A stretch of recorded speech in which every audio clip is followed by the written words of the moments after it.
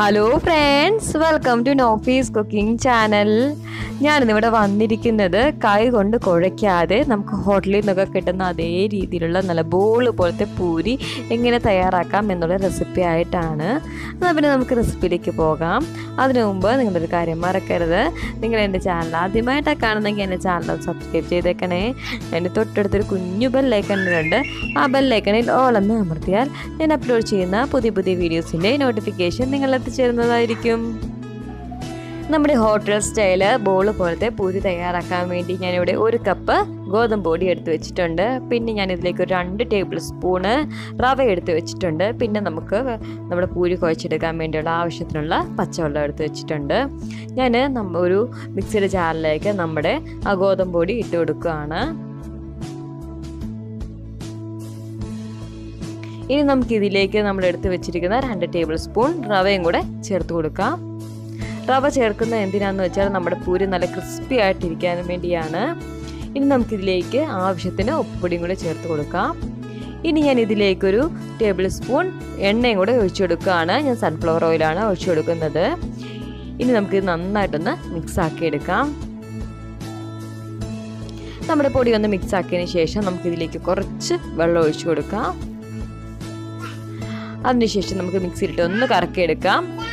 നമ്മുടെ വെള്ളം പോരാ, കുറച്ച് വെള്ളം കൂടെ ഒഴിച്ചു കൊടുക്കാം. ഞാനിവിടെ ഏകദേശം 1/2 ഗ്ലാസ് വെള്ളമാണ് നമ്മുടെ പൂരി കുഴച്ചെടുക്കാൻ വേണ്ടി ഇതിൽ ഒഴിച്ചു കൊടുത്തത്.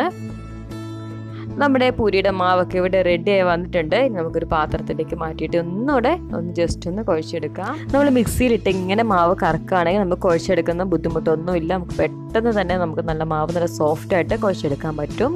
ഞാനിവിടെ നമ്മുടെ മാവൊക്കെ ചെറിയ ബോൾസായിട്ട് ഉരുട്ടിയെടുത്ത് വെച്ചിരിക്കുകയാണ്. ഇനി നമുക്ക് ഈ ബോൾസ് പൂരി പ്രസ്സിൽ വെച്ചൊന്ന് പരത്തിയെടുക്കാം.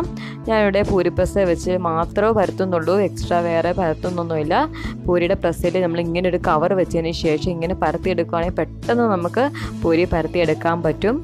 ഒട്ടി പിടിച്ചൊന്നും ഇരിക്കത്തില്ല. കുറച്ച് എണ്ണ തടവിയതിന് ശേഷം ആ കവറയിൽ കുറച്ച് എണ്ണ തടവിയതിന് ശേഷം ഇങ്ങനെ പരത്തിയെടുക്കുക. പെട്ടെന്ന് തന്നെ നമുക്ക് പൂരിയോ ആണെങ്കിലും ചപ്പാത്തി ആണെങ്കിലും പെട്ടെന്ന് പരത്തിയെടുക്കാൻ പറ്റും. ഇനി നമുക്ക് മുഴുവൻ മാവ് ഇങ്ങനെ പൂരിക്ക് വേണ്ടി പരത്തിയെടുക്കാം.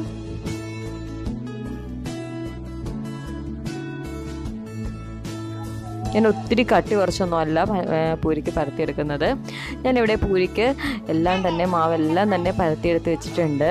ഇനി ഞാൻ അടുപ്പയിൽ എണ്ണ ചൂടാൻ വെച്ചിട്ടുണ്ടായിരുന്നു. നമ്മുടെ എണ്ണയൊക്കെ നന്നായിട്ട് തന്നെ ചൂടായിട്ടുണ്ട്. ഇനി ഞാനിതിലേക്ക് നമ്മുടെ പൂരി ഇട്ട് കൊടുക്കുകയാണ്. പൂരി ഇട്ട് കൊടുത്തതിന് ശേഷം ഇങ്ങനെ ഒരു തവി വെച്ച് നമുക്ക് അതിൻ്റെ മേൽഭാഗം ഒന്ന് അമർത്തി കൊടുക്കാം. അപ്പം നമ്മുടെ പൂരി നല്ല ബോള് പോലെ വീർത്ത് വരും. ഇനി നമ്മുടെ പൂരി ആയി വന്നിട്ടുണ്ട്. നമുക്ക് എണ്ണയിൽ നിന്ന് എടുക്കാം. ഇനി നമുക്ക് അടുത്ത പൂരിയും ഇങ്ങനെ പൊരിച്ചെടുക്കാം. നമ്മൾ പ്രത്യേകം ശ്രദ്ധിക്കണം, ഇതുപോലെ ഒരു തവി വെച്ച് ഇങ്ങനെ പതുക്കെ ഒന്ന് തട്ടി കൊടുക്കുകയാണെങ്കിൽ നമ്മുടെ പൂരി നല്ല ബോള് പോലെ ആയി വരും. എന്നിട്ട് നമുക്ക് മറച്ചിട്ട് കൊടുക്കാം.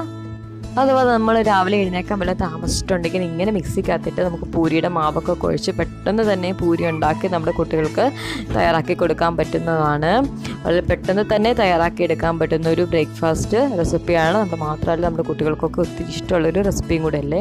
എൻ്റെ മോളുടെ ഫേവറേറ്റ് റെസിപ്പിയാണ് പൂരി. അങ്ങനെ നമ്മുടെ മുഴുവൻ പൂരിയും ഇങ്ങനെ നമ്മൾ ഫ്രൈ ചെയ്തെടുത്ത് വെച്ചിട്ടുണ്ട്. നല്ല ബോള് പോലെ തന്നെ ആയിട്ടുണ്ട് നമ്മുടെ പൂരിയെ. നമ്മുടെ ഹോട്ടലിൽ നിന്നൊക്കെ കിട്ടുന്ന പോലെ തന്നെ നല്ല ബോള് പോലെ നല്ല ക്രിസ്പി ആയിട്ട് തന്നെ ഇരിക്കും നമ്മുടെ പൂരിയെ. 1-2 മണിക്കൂർ നമ്മൾ പുറത്ത് വെച്ചാൽ നല്ല ക്രിസ്പി ആയിട്ട് തന്നെ നമ്മുടെ പൂരി ഇരിക്കും.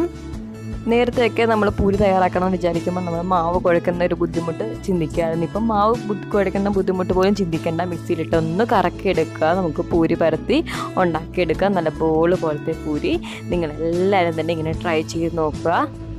നിങ്ങൾക്ക് എൻ്റെ ഈ റെസിപ്പി ഇഷ്ടമായെങ്കിൽ നിങ്ങൾ ലൈക്ക് ചെയ്യാൻ മറക്കരുത്. അതോടൊപ്പം തന്നെ നിങ്ങളുടെ കൂട്ടുകാർക്കൊക്കെ ഷെയർ ചെയ്ത് കൊടുക്കുക.